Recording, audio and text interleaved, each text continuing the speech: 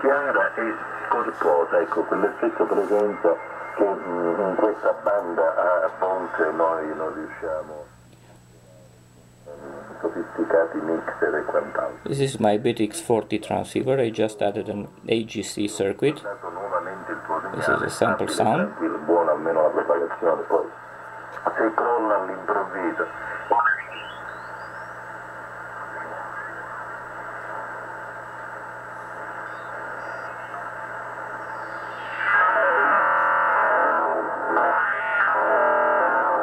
You can feel the AGC action. There is no distortion on audio. Juliet 8, Charlie Lima. CQ, CQ, CQ, CQ, CQ. CQ calling, CQ calling, CQ. Delta Juliet 8, Charlie Lima. Delta Juliet 8, Charlie Lima. Standing by. Juliet calling to BTX40.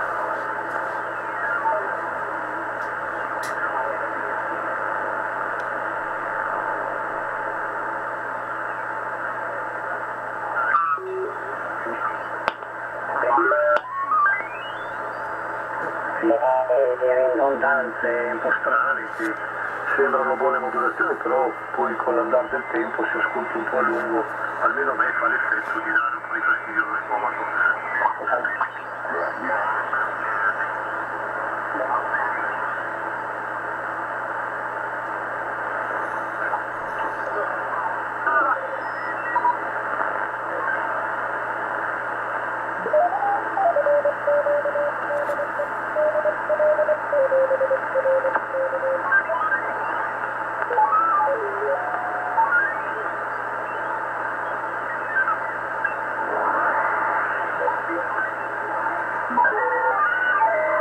I also add an RF gain control on the signal. It's for the local station especially. You see this action. This action.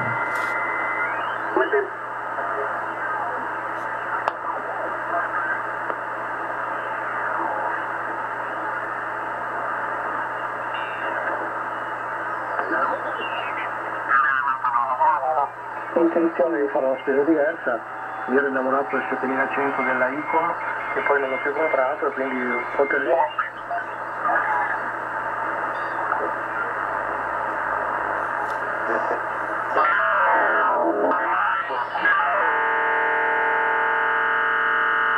This is a strong signal. I guess it's coming from a radar, but its audio is not distorted, so the Got a good copy. Equipment on this side is a diesel Tango 950 old Lilium, the tire same company. gain is at maximum. And Delta Loop antenna up on the roof is a horizontal triangle that drives This is the RF gain control in action. And the rest is controlled by the audio AGC. The Italian call sign. Now living here for 6 to 7 years. I'll show you the schematic. Delta Fox 5, Delta November, coming from the center So this is the schematic Germany. of the AGC. So I'm using only this part of the schematic: audio capacitor, the diodes, and field effect transistor. I will show you how it's looking on my BTX inside the case.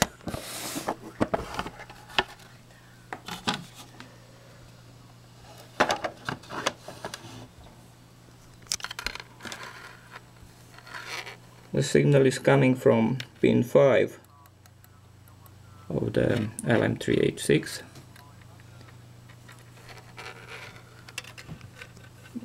The output, the drain of the field effect transistor, is coming on the middle side of the volume pot, and of course the ground.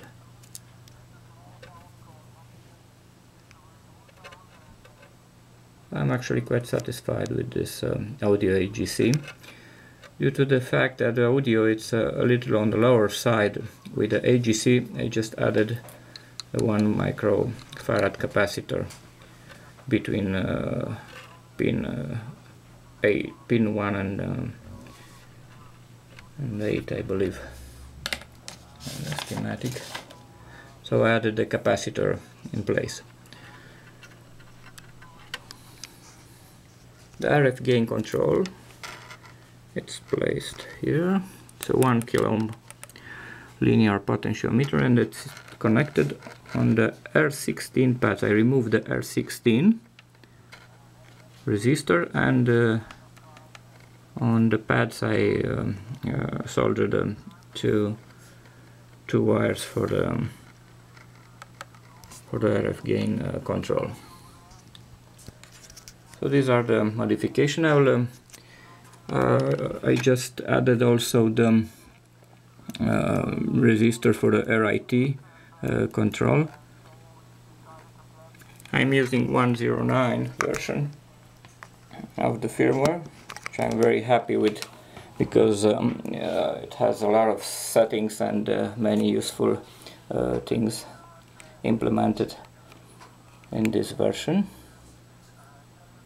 I like the simple menu. Also, you can calibrate very easy. You can calibrate the LSB, you can calibrate the USB.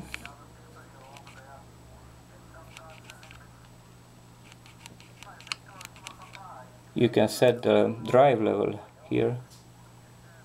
I have best results with 2 milliamps. Small noise, and you can also set the drive for the USB, and you can set the tuning range. The range is a little higher on my side. I'll put it on 50 kilohertz, the tuning range. So this is very useful. You can work split very easily also with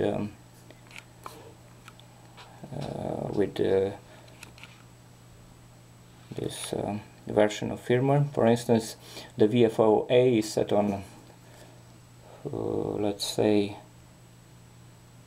150. I'll keep it longer. VFO-A it's equal VFO-B, and let's say 5 up.